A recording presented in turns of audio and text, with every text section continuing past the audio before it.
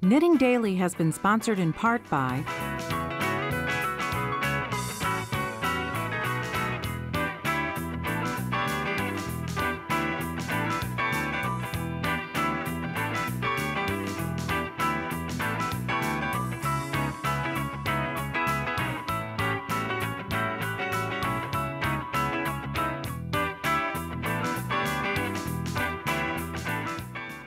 I'd like to welcome Deb Robson, and she's an author.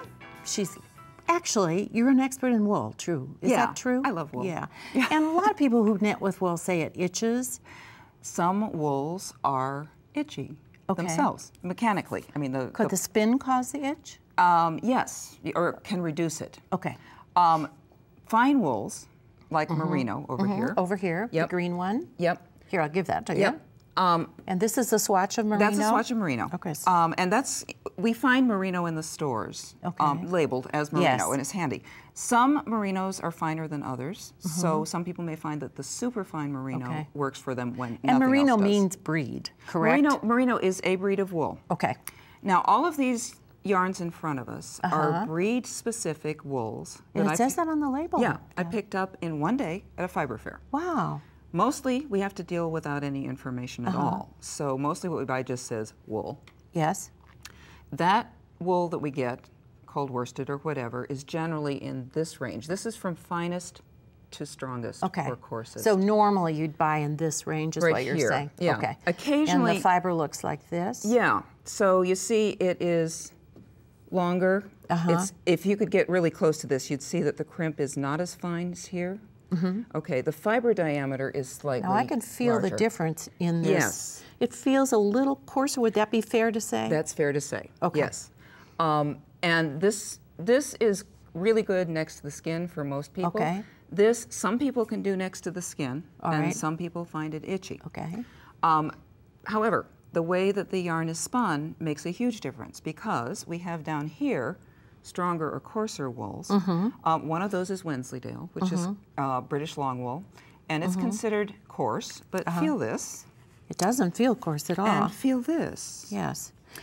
The reason... And this is a certain breed and spun a certain way. Yes, it's spun what's called worsted. We have knitting worsted, different word. Okay.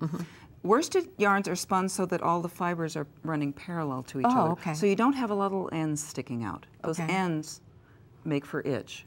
Okay? So that's good to know. even a strong wool, if it's spun really smoothly, can be itch-free. Okay. Not for everybody, but for most people.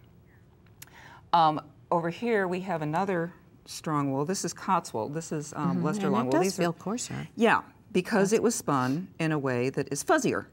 It's fuzzier. Oh, so you can do that when you're spinning. Yeah. I always thought it was the wool content. It's not. No. Oh, It's what you that's do when you're very spinning. interesting. So this. Okay. This is wool too. Oh my, that doesn't look like wool. It doesn't look like wool, and this is the yarn spun from it. Yeah, I would have, if you'd have just laid down on the table, I said it was linen. Right. Yeah. Yeah.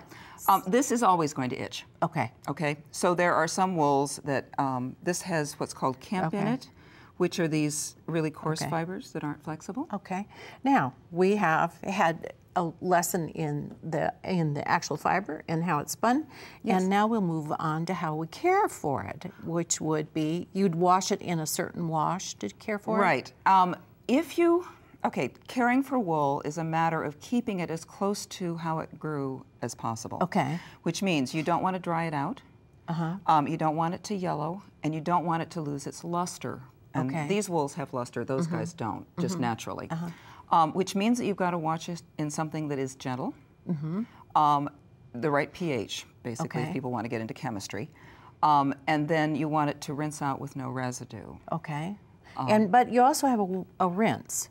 Yeah, the rinses are optional. They're like shampoo and conditioner? A lot like shampoo and conditioner. And I used to use shampoo and conditioner on my wools because it's hair. But in fact, they make too much suds and they leave a residue. Oh, okay. So at this point, I use specific washes. Rinses can control static, and they can also keep the wool from drying out, which means that it won't. It will last longer. It will last longer, and it won't tend to itch. Well, Deb, now we've learned about the actual wool, breed specific. Is that correct to say? Yes, breed specific. How it's spun. Yes. And then how to care for it. Yeah. You are an expert. I love this stuff. Oh, I guess so. I could talk to you for hours. Yeah.